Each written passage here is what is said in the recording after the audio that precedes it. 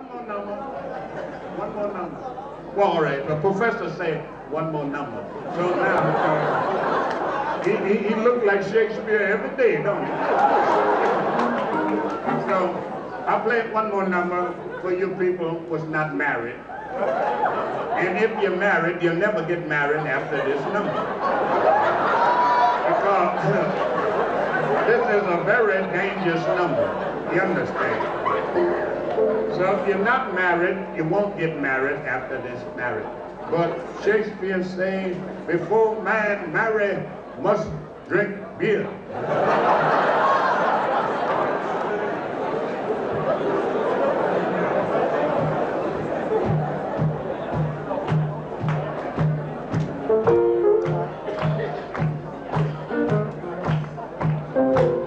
That's when you're going to get married. When you go get married, you're going crazy. When you get married, you give up your life. You have no more friends when you get married. Your wife cut that off. Your wife cut off everything.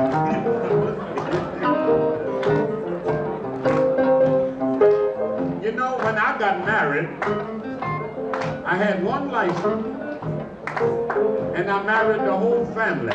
I married everybody in the house. This is what you want to watch.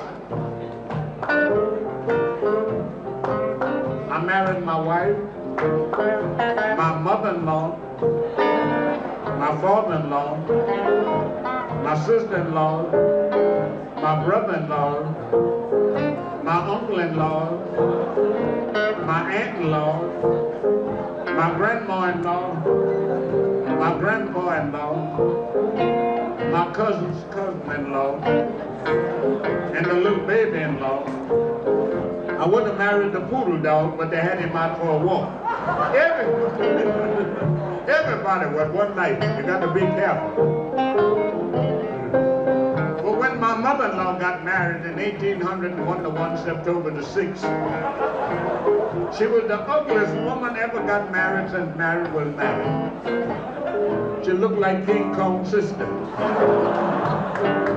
You should have seen her. She didn't have but 2 teeth, one here and one over there. And when she smiled like that, her mouth looked like a garage with the cars going in. And she was the only woman who could look inside and outside at the same time. She had one eye looking that way and the other way. And when she seen me, she called me son. Son of a what? I can't say it here, you know. She was crazy about me, you know. She was something. You should have seen her. She was brave, big and fat, and her chest hung down below her knees. And every time she walked, she'd kick herself in the chest.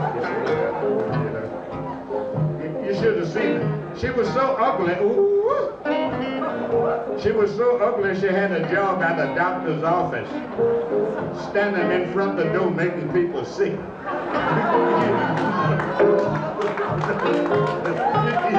You should have seen her, you know. She was something, you know.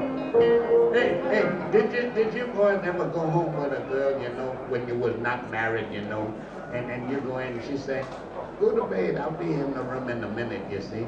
And she go in the bathroom and you go lay down in the bed like this. If you're working, you see, you get sleepy and tired, you see, you lay there like this, and she go in the bathroom, you see, and you lay there so long like this, you see.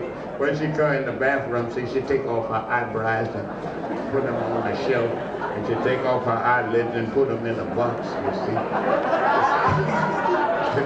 Then she take out them teeth and put them in a glass, you see. And then she unscrew her chest and hang it behind the door, you see. You still laying there waiting, you see. And she be in there so long, then she wash her face, you see. And then when she wash her face, then she come out, you sleep, you see. You sloughing there, see. And then she say, darling, darling. You see, and you wake up and say, yeah, And you look at her and you say, who are you? You see?